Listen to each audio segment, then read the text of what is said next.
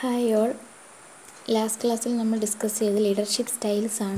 So today we are going to learn about managerial grid, Likard's 4-level leadership model and theories of leadership. First page number 132, managerial grid by Blake and Mountain. ഇവിടെ നമ്മൾ discuss ചെയ്യാൻ പോകുന്നത് leadership സ്റ്റൈൽസിനെ ഒന്നോ അല്ലെങ്കിൽ ഒന്നിലധികമോ menagerie experts ചേർന്ന് അവർ divide ചെയ്തേക്കുന്നതാണ്. First one Blake and മൗട്ടൻ എന്ന് പറഞ്ഞ രണ്ട് മാനേജറി എക്സ്പേർട്സ്. അവർ എങ്ങനെയാണ് ലീഡർഷിപ്പ് സ്റ്റൈൽസ് എക്സ്പ്ലെയിൻ ചെയ്തേക്കുന്നത് നമുക്ക് നോക്കാം.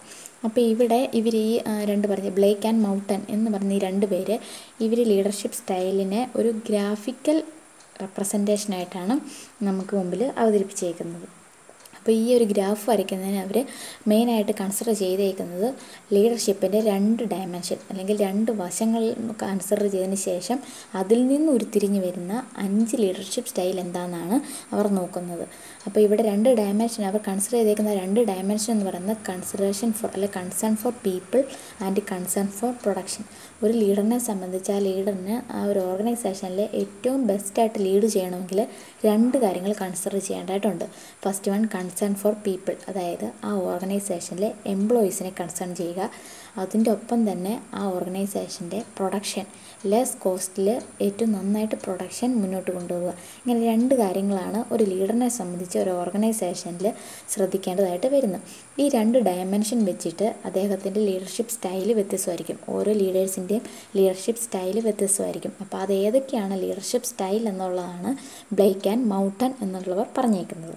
അപ്പോൾ ഇവിടെ മാനേജറി ഗ്രിഡ് എന്ന് പറയുന്നത് ശരിക്കും പറഞ്ഞൊരു ഗ്രാഫ് പോലെ തന്നെയാണ്. അപ്പം നമുക്ക് ബോർഡൊന്നും പറ്റിയല്ലാത്തതുകൊണ്ട് ബോർഡ് യൂസ് ചെയ്യാനൊന്നും പറ്റിയല്ലാത്തതുകൊണ്ട് നിങ്ങൾ ടെക്സ്റ്റ് നോക്കിയിരിക്കുക. ഞാൻ പറയുന്നത് ക്ലിയർ ആയിട്ട് തന്നെ നിങ്ങൾ ശ്രദ്ധിച്ചിരിക്കുക. അപ്പം നമ്മൾ നോർമലി ഒരു ഗ്രാഫ് വരയ്ക്കുന്നത് എങ്ങനെയാണ്? എക്സ് വൈ ആക്സിസ് പ്ലോട്ട് ചെയ്യുന്നു, അതിൽ നമ്മൾ നമ്പേഴ്സ് വെക്കുന്നു, എന്നിട്ട് നമ്മളതിൽ ഓരോ പോയിൻ്റ് പ്ലോട്ട് ചെയ്താണ് നമ്മൾ ഗ്രാഫ് വരയ്ക്കുന്നത്. അതേപോലെ തന്നെയാണ് ഇവിടെയും ഈ മാനേജറി ഗ്രിഡ് അവർ വരച്ചേക്കുന്നത്. ഇവിടെ ഫസ്റ്റ് നമ്മൾ ചെയ്യേണ്ടത് എക്സ് ആക്സിസിൽ concern for production and Y ആക്സിസിൽ കൺസേൺ ഫോർ പീപ്പിൾ. അതിനുശേഷം 1 തൊട്ട് 9 വരെയുള്ള നമ്പേഴ്സാണ് രണ്ട് ആക്സിസിലും കൊടുത്തേക്കുന്നത്.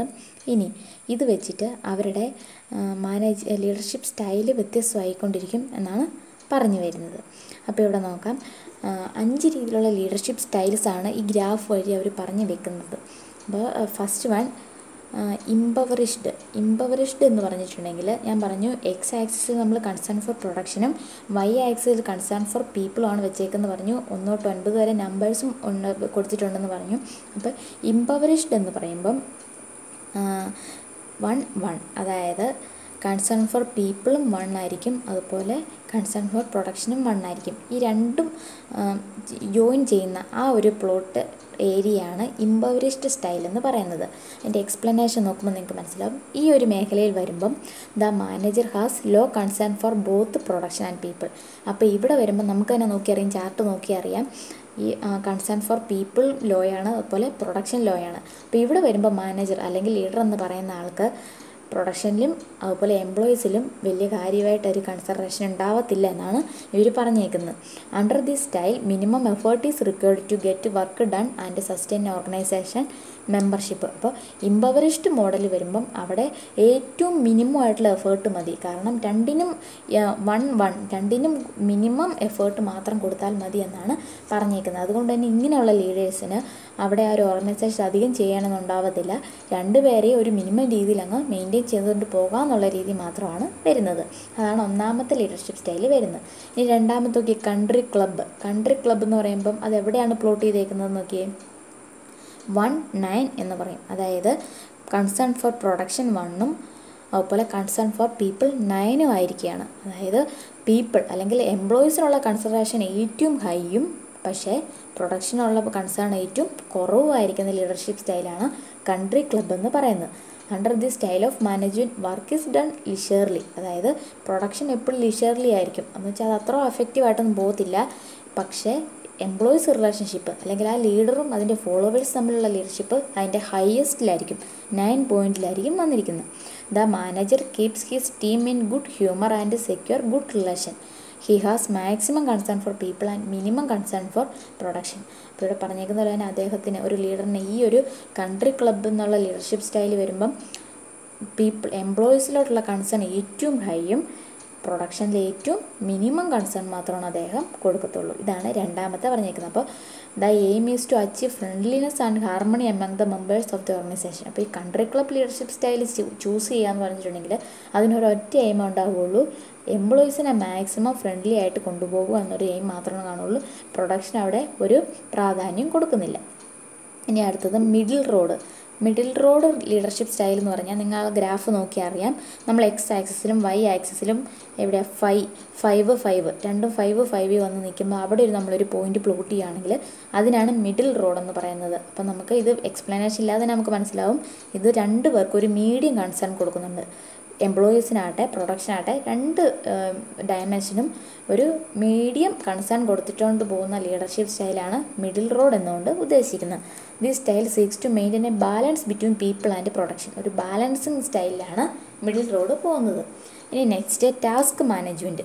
ടാസ്ക് മാനേജ്മെൻറ്റ് എന്ന് പറയുമ്പം നോക്കിക്കേ, ഗ്രാഫിൽ നോക്കിക്കേ, അവിടെ കൺസേൺ ഫോർ പ്രൊഡക്ഷൻ ഏറ്റവും ഹൈ ആയിരിക്കും. എന്ന് പറഞ്ഞാൽ എത്രയൊക്കെ എഫേർട്ട് കൊടുത്തിട്ടാണെങ്കിലും പ്രൊഡക്ഷൻ മാക്സിമം മുന്നോട്ട് കൊണ്ടുപോകാൻ നോക്കും. പക്ഷേ കൺസേൺ ഫോർ പീപ്പിൾ അത് ഒന്നിൽ വന്ന് നിൽക്കുക എന്ന് പറഞ്ഞിട്ടുണ്ടെങ്കിൽ എംപ്ലോയീസിനെ ഒട്ടും കൺസിഡർ ചെയ്യാത്തൊരു, ആ പേരിൽ നിന്ന് തന്നെ എടുക്കാൻ ടാസ്ക് മാനേജ്മെൻറ്റ് എന്ന് പറഞ്ഞാൽ ടാസ്ക് ചെയ്യുക എന്നൊരു കാര്യം മാത്രമാണ് ഈ ഒരു ലീഡർഷിപ്പ് സ്റ്റൈലിൽ വരുന്നുള്ളൂ. This is an autocratic style of leadership involving suppression of conflict.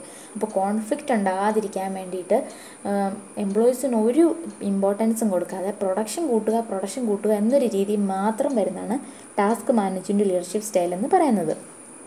It places a heavy emphasis on task and job requirement. The task is well planned and authority is well defined. Human relationship and interactions are minimized. അപ്പോൾ ഇവിടെ പറഞ്ഞേക്കുന്ന ടാസ്കിന് highly importance കൊടുക്കുകയും എംപ്ലോയീസിന് അവിടെ ഒരു ഇമ്പോർട്ടൻസും കൊടുക്കാതിരിക്കുന്ന leadership സ്റ്റൈലാണ് task management. Next last വരുന്നതാണ് team management. അപ്പോൾ ഏറ്റവും ബെസ്റ്റായിട്ടുള്ള ഈ മാനേജറിയൽ ഗ്രിഡ് ബ്ലേക്ക് ആൻഡ് മൗണ്ടൻ്റെ ഏറ്റവും എഫക്റ്റീവ് ആയിട്ടുള്ള ലീഡർഷിപ്പ് സ്റ്റൈൽ എന്ന് പറയുന്നതാണ് ഈ ടീം മാനേജ്മെൻറ്റ് എന്ന് പറയുന്നത്. അവിടെ നമുക്ക് നോക്കിയാൽ അറിയാം, രണ്ടിനും ഏറ്റവും ഹയസ്റ്റ് ഇമ്പോർട്ടൻസ് കൊടുത്തേക്കാണ്, രണ്ട് ഡയമെൻഷനും, എംപ്ലോയീസിനും 9 അതുപോലെ പ്രൊഡക്ഷനും 9. അപ്പോൾ രണ്ടും 9 വന്ന് പ്ലോട്ട് ചെയ്തേക്കുന്നതാണ് ടീം മാനേജ്മെൻറ്റ് എന്ന് പറയുന്നത്.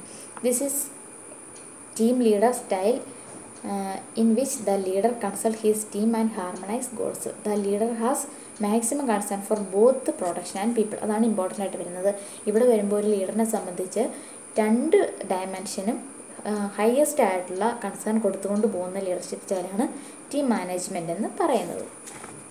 ഓക്കെ, ഇനി ഇതുപോലെ തന്നെ അടുത്ത് പറഞ്ഞേക്കുന്നതാണ് ലിക്കേഡ്സ് 4 ലെവൽ ലീഡർഷിപ്പ് മോഡൽ. ഇപ്പോൾ നമ്മളിപ്പോൾ പറഞ്ഞ ബ്ലേക്ക് ആൻഡ് മൗണ്ടൻ്റെ ആണെങ്കിൽ നെക്സ്റ്റ് ഒരു മാനേജറിയലിസ്റ്റ് എന്ന് പറയുന്നതാണ് റെൻസിസ് ലിക്കേർട്ട്. നമുക്ക് കൂടുതൽ കേട്ട് പഠിച്ചുള്ള ഒരാളാണ്. അപ്പോൾ അദ്ദേഹത്തിൻ്റെ അഭിപ്രായത്തിൽ 4 രീതിയിൽ ലീഡർഷിപ്പ് സ്റ്റൈൽ 4 രീതിയിലുണ്ടെന്നാണ് അദ്ദേഹം പറയുന്നത്. അപ്പോൾ അത് ഏതൊക്കെയാണെന്ന് നോക്കിക്കേ. Exploitative autocratic, benevolent autocratic, consultative and democratic. അപ്പം നമ്മുടെ ബ്ലേക്ക് ആൻഡ് മൗണ്ടൻ്റെ വെച്ച് നോക്കുമ്പോൾ കുറച്ചുകൂടി ഈസി ആയിട്ടുള്ളൊരു ഭാഗമാണ് ലിക്കേഡ്സിൻ്റെ രീതിയിൽ ലീഡർഷിപ്പ് സ്റ്റൈൽ വരുന്നത്. ഇവിടെ 4 രീതിയിൽ തിരിച്ചേക്കുവാണ്, 4 സിസ്റ്റമാക്കിയാണ് ലിക്കേഡ്സ് ലീഡർഷിപ്പിനെ തിരിച്ചേക്കുന്നത്. അതുകൊണ്ട് തന്നെ ഈ ഒരു ലിക്കേഡ്സിൻ്റെ 4 ലെവൽ ലീഡർഷിപ്പ് മോഡലിനെ സിസ്റ്റംസ് ഓഫ് മാനേജ്മെൻറ്റ് അല്ലെങ്കിൽ 4 സിസ്റ്റം ഓഫ് മാനേജ്മെൻറ്റ് എന്നൊക്കെ പറയും. അപ്പോൾ എക്സാമിൽ നിങ്ങളോട് 4 സിസ്റ്റംസ് ഓഫ് മാനേജ്മെൻറ്റ് എന്താണെന്നോ അല്ലെ 4 സിസ്റ്റംസ് ഓഫ് ലീഡർഷിപ്പ് എന്താണെന്നോ ചോദിച്ചിട്ടുണ്ടെങ്കിൽ കൺഫ്യൂസ്ഡ് ആകണ്ട. ഈ ലിക്കേഡ്സിൻ്റെ 4 ലെവൽ ലീഡർഷിപ്പ് മോഡൽ തന്നെയാണ് നിങ്ങളോട് ചോദിച്ചേക്കുന്നത്. അപ്പോൾ ഇതിൻ പ്രകാരം 4 രീതിയിലാണ് ലീഡർഷിപ്പ് സ്റ്റൈൽ പോകുന്നത്. ഫസ്റ്റ് വൺ സിസ്റ്റം 1 എന്നാണ് അറിയപ്പെടുന്നത്, എക്സ്പ്ലോയിറ്റേറ്റീവ് ഓട്ടോക്രാറ്റിക്. ഇത് നമുക്ക് ഓൾറെഡി കുറച്ച് നമ്മൾ ഡിസ്കസ് ചെയ്തിട്ടുള്ള കാര്യം തന്നെയാണ്. എക്സ്പ്ലോയിറ്റേറ്റീവ് ഓട്ടോക്രാറ്റിക് എന്ന് പറഞ്ഞിട്ടുണ്ടെങ്കിൽ the manager makes all decisions and order his subordinates to carry out the decision. അപ്പോൾ നേരത്തെ പറഞ്ഞ പോലെ തന്നെ ഓട്ടോക്രാറ്റിക് എന്ന് പറഞ്ഞാൽ എന്താണെന്ന് നമുക്കറിയാം, എംപ്ലോയീസ് അല്ലെങ്കിൽ ഫോളോവേഴ്സിന് ഒരു ഇമ്പോർട്ടൻസും കൊടുക്കാത്തവരെയാണ് ഓട്ടോക്രാറ്റിക് ലീഡേഴ്സ് എന്ന് പറയുന്നത് പറഞ്ഞു. എക്സ്പ്ലോയിറ്റേറ്റീവ് ഓട്ടോക്രാറ്റിക് എന്ന് പറഞ്ഞാൽ അതിലും ഏറ്റവും ഹയസ്റ്റ് ആയിട്ടുള്ളത്, അതായത് ഇവിടെ ഓൾ ഡിസിഷൻസ് എടുക്കുന്നത് ലീഡറായിരിക്കും. അതുപോലെ തന്നെ ഈ ഡിസിഷൻസിനെ എല്ലാം ഫോളോവേഴ്സിന് മേലിൽ അടിച്ചേൽപ്പിക്കുകയാണ് ചെയ്യുന്നത്.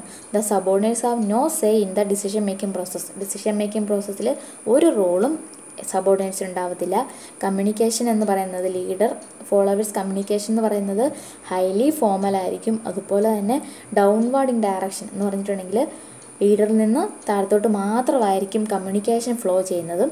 അപ്പോൾ ഇങ്ങനെയുള്ള ഒരു ലീഡർഷിപ്പ് സ്റ്റൈലിനാണ് എക്സ്പ്ലോയിറ്റേറ്റീവ് ഓട്ടോക്രാറ്റിക് എന്ന് പറയുന്നത്.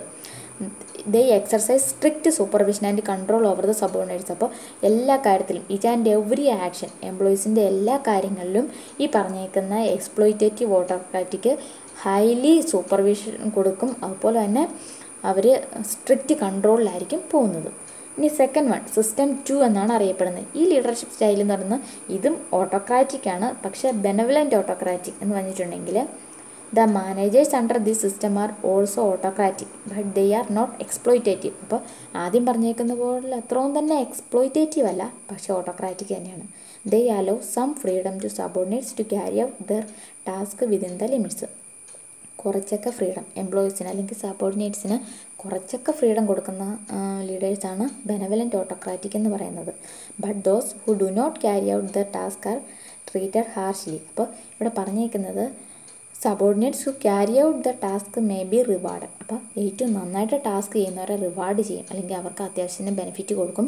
പക്ഷേ ആരെങ്കിലും ടാസ്ക് ചെയ്യുന്നതിൽ എന്തെങ്കിലും പിഴ വരുത്തിയാൽ അവരെ സ്ട്രിക്റ്റായിട്ട് പണിഷ് ചെയ്യുകയും ചെയ്യും. അങ്ങനെയുള്ളവരാണ് ബെനവലൻ്റ് ഓട്ടോക്രാറ്റിക് എന്ന് പറയുന്നത്. Next system 3 consultative leadership style already നമ്മൾ ഡിസ്കസ് ചെയ്തു തന്നെയാണ്. കാരണം കൺസൾട്ടേറ്റീവ് എന്ന് പറഞ്ഞാൽ എല്ലാ കാര്യങ്ങളും സബോർഡിനേറ്റ്സുമായിട്ട് ഡിസ്കസ് ചെയ്തതിന് ശേഷം മാത്രം തീരുമാനിക്കുന്ന ലീഡേഴ്സിനാണ് കൺസൾട്ടേറ്റീവ് ലീഡർ എന്ന് പറയുന്നത്. അപ്പോൾ അങ്ങനെ വരുമ്പോൾ ഇവിടെ subordinates are free to discuss the work related matters with there managers. Thus there is A 2-way communication the organisation. അപ്പോൾ നമുക്കറിയാം ഇവിടെ വരുമ്പോൾ മാനേജേഴ്സുമായിട്ട് കമ്മ്യൂണിക്കേഷൻ ഏറ്റവും ബെസ്റ്റ് 2-way കമ്മ്യൂണിക്കേഷൻ ഉണ്ടായിരിക്കും. ഡിസിഷൻ മേക്കിംഗ് പ്രോസസ്സിൽ അവർക്ക് പ്രയറായിട്ട് ഇമ്പോർട്ടൻസും കിട്ടിയിരിക്കും. Next fourth one democratic. System 4 എന്ന് പറയുന്നത് ഡെമോക്രാറ്റിക് ലീഡർഷിപ്പ്. ഈ ഡെമോക്രാറ്റിക് ലീഡർഷിപ്പ് എന്ന് പറഞ്ഞിട്ടുണ്ടെങ്കിൽ this is an ideal system to what which organisations should work. അപ്പോൾ ഈ പറഞ്ഞേക്കുന്ന ലിക്കേഡ് 4 ലെവൽ ലീഡർഷിപ്പിൽ ഏറ്റവും ഐഡിയൽ ആയിട്ടുള്ളൊരു സിസ്റ്റം അല്ലെങ്കിൽ ഒരു ലീഡർഷിപ്പ് സ്റ്റൈലാണ് ഡെമോക്രാറ്റിക് എന്ന് പറഞ്ഞേക്കുന്നത്. The relation between the managers and subordinates R cordial and friendly. അപ്പം ലീഡറും ഫോളോവേഴ്സും തമ്മിലുള്ള റിലേഷൻ എപ്പോഴും കോഡിയലായിരിക്കും, ഫ്രണ്ട്ലി ആയിരിക്കും, നല്ല ഫ്രണ്ട്ലി രീതിയിലായിരിക്കും പോകുന്നത്. അതുപോലെ തന്നെ കമ്മ്യൂണിക്കേഷനും ഏറ്റവും ബെസ്റ്റായിട്ടായിരിക്കും കംപ്ലീറ്റ്ലി ഓപ്പൺ എന്ന് പറഞ്ഞാൽ എന്ത് അഭിപ്രായം ഉണ്ടെങ്കിലും എന്ത് ഒപ്പീനിയൻ ഉണ്ടെങ്കിലും ഫോളോവേഴ്സിന് അത് സുപ്പീരിയർ അറിയിക്കാനും പറ്റും. അതുപോലെ തന്നെ ലീഡേഴ്സിന് എന്ത് കാര്യവും ഫോളോവേഴ്സുമായിട്ട് ഡിസ്കസ് ചെയ്യാനായിട്ടും സാധിക്കും. ഇതാണ് system for Democratic leadership style എന്ന് പറയുന്നത്. അപ്പം ലിക്കേഡ്സിൻ്റെ രീതിയിൽ ഈ 4 സിസ്റ്റം 4 സിസ്റ്റംസ് ഓഫ് മാനേജ്മെൻറ്റ് എന്നാണ് ഇതറിയപ്പെടുന്നത്. Okay, next theories of leadership or approaches of leadership. There are 4 important theories which are related to leadership. First one great man theory. അപ്പോൾ 4 രീതിയിലാണ് leadership theories പറഞ്ഞേക്കുന്നത്. അതിൽ കൂടുതൽ തിയറി ഉണ്ട്. നമുക്ക് പഠിക്കാനായിട്ട് ഇമ്പോർട്ടൻ്റ് ആയിട്ടുള്ള 4 ലീഡർഷിപ്പ് തിയറികളാണ് പറഞ്ഞേക്കുന്നത്. ഫസ്റ്റ് വൺ ഗ്രേറ്റ് മാൻ തിയറി. ഗ്രേറ്റ് മാൻ തിയറി എന്ന് പറഞ്ഞിട്ടുണ്ടെങ്കിൽ നമുക്കറിയാം നേരത്തെ ഏർലിയസ്റ്റ് ടൈമിലൊക്കെ പറഞ്ഞുകൊണ്ടിരുന്നത് leaders R bone not made എന്ന് പറഞ്ഞിട്ടുണ്ടെങ്കിൽ ഒരു ലീഡർ എന്ന് പറയുന്നത് ജന്മന ഉള്ളതാണ്, ഉണ്ടാക്കിയെടുക്കാൻ പറ്റുന്നതല്ല. ഇത് കാലാകാലങ്ങളായിട്ട് വരുന്നൊരു അസംഷനാണ് ഈ പറഞ്ഞേക്കുന്ന leaders R bone not made എന്നുള്ളത്. ഈ അസംഷനെ ബേസ് ചെയ്തിട്ടുള്ള തിയറിയാണ് ഗ്രേറ്റ് മാൻ തിയറി എന്ന് ഉദ്ദേശിച്ചേക്കുന്നത്. Most of the early thinking on leadership suggested that leaders are born not made. This is known as great man approach to leadership. This approach emphasizes that a person is born with or without the necessary traits of leadership. അപ്പോൾ ഇവിടെ ഒരു എക്സാമ്പിളായിട്ട് നമുക്ക് പറഞ്ഞേക്കുന്നത്, അതായത് leaders എന്ന് പറയുന്നത് ജന്മനാ തന്നെ അവർക്ക് ആ ലീഡർഷിപ്പ് കഴിവ് കിട്ടുന്നതാണ്, അത് ഉണ്ടാക്കിയെടുക്കാൻ പറ്റുകയില്ല എന്നതിൽ ബേസ് ചെയ്തിട്ട് ഗ്രേറ്റ് മാൻ തിയറി പോകുന്നു എന്ന് പറഞ്ഞു. അപ്പോൾ ഇവിടെ നമുക്ക് എക്സാമ്പിളായിട്ട് പറഞ്ഞേക്കുന്നത് നെപ്പോളിയൻ്റെ കാര്യം. നെപ്പോളിയൻ അദ്ദേഹം നമുക്കറിയാം ഒരു നല്ലൊരു ലീഡർ എന്നുള്ള രീതിയിൽ അറിയപ്പെടുന്ന ഒരാളാണ് നെപ്പോളിയൻ. അപ്പോൾ അദ്ദേഹത്തിന് ആ ഒരു കരിസ്മാറ്റിക് അല്ലെങ്കിൽ അങ്ങനെ ഒരു മാഗ്നറ്റിക് ആറ്റിറ്റ്യൂഡ് അല്ലെങ്കിൽ അങ്ങനെ ഒരു ലീഡർഷിപ്പ് സ്റ്റൈല് കിട്ടിയേക്കുന്നത് അദ്ദേഹത്തിൻ്റെ ജന്മനാ ഉള്ള കഴിവുകൊണ്ടാണെന്നാണ് ഇവിടെ പറഞ്ഞേക്കുന്നത്. According to this theory, leadership calls for certain qualities like a commanding personality, charm, courage, intelligence, persuasiveness and aggressiveness. അപ്പോൾ ഈ പറഞ്ഞേക്കുന്ന കമാൻഡിങ് പേഴ്സണാലിറ്റി അല്ലെങ്കിൽ ഒരു കറേജ് അല്ലെങ്കിൽ എന്താ പറയുക ഒരു ഇൻ്റലിജൻസ് ഇതൊന്നും ഉണ്ടാക്കിയെടുക്കാൻ പറ്റത്തില്ല. ഇതെല്ലാം ഒരാൾക്ക് ജന്മനാ തന്നെ കിട്ടുന്ന കഴിവുകളാണ് എന്നതാണ് ഗ്രേറ്റ് മാൻ തിയറിയിൽ പറഞ്ഞേക്കുന്നത്. These qualities cannot be taught or learned in a formal sense. One either has or does not have these qualities. അപ്പോൾ ഓരോരുത്തരനുസരിച്ച് ഇത് ഡിഫറെൻ്റ് ആയിരിക്കും. അപ്പോൾ ഇത് ഏറ്റവും നല്ല രീതിയിൽ ഹയസ്റ്റ് ആയിട്ട് വരുന്ന ഒരാൾക്ക് മാത്രമാണ് എഫക്റ്റീവായിട്ടൊരു ലീഡറാകാൻ പറ്റുമെന്നാണ് ഗ്രേറ്റ് മാൻ തിയറിയിൽ പറയുന്നത്.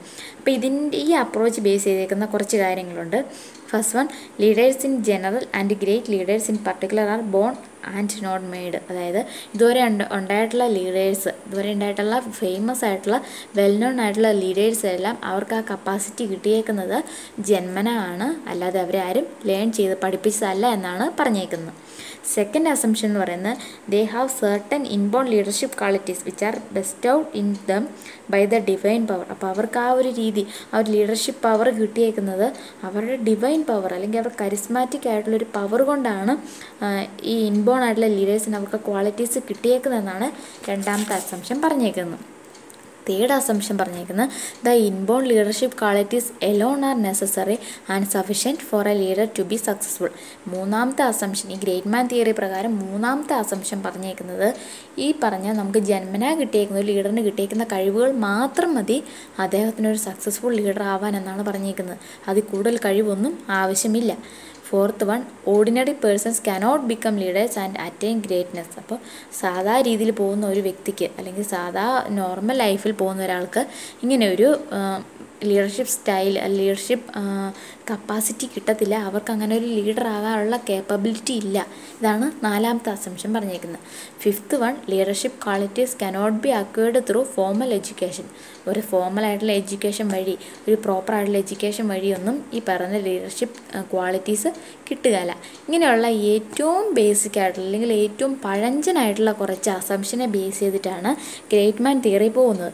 അതുകൊണ്ട് തന്നെ ഇതത്ര പോപ്പുലർ ആയിട്ടില്ല. ഈ ഒരു തിയറി എല്ലാ തിങ്കേഴ്സും അല്ലെങ്കിൽ എല്ലാ ലീഡർഷിപ്പ് ആയിട്ട് ബന്ധപ്പെട്ടുള്ള എല്ലാ മാനേജറിയൽസും ഈ പറഞ്ഞ തിയറീനെ ശരിക്കും അവോയ്ഡ് ചെയ്യുകയാണ് ചെയ്തേക്കുന്നത്.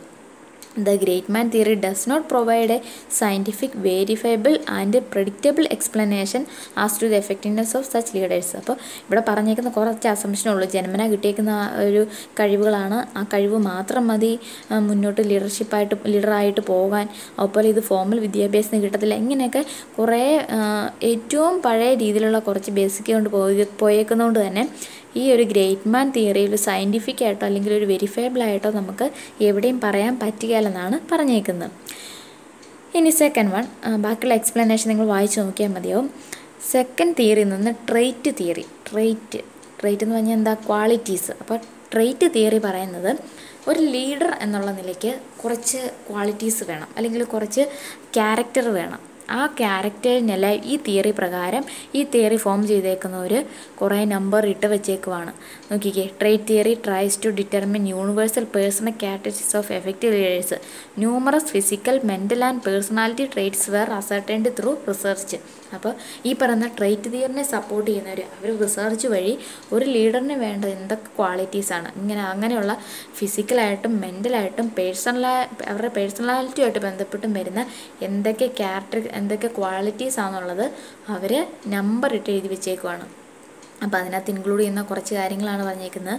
Study of the leaves of successful leaders reveal that they possessed many traits like intelligence, maturity, vision and foresight, acceptance of responsibility, open mindedness, adaptability, self confidence. ഇങ്ങനെ ഒരു പിടി ക്യാരക്ടറിസ്റ്റിക്സ് അവരത് എന്താ പറയുക ഇത്രയൊക്കെയാണ് ഒരു ലീഡറിന് വേണ്ടത് എന്നുള്ള രീതിയിൽ അവരതിനെ ലിസ്റ്റ് ഔട്ട് ചെയ്തേക്കെയാണ്.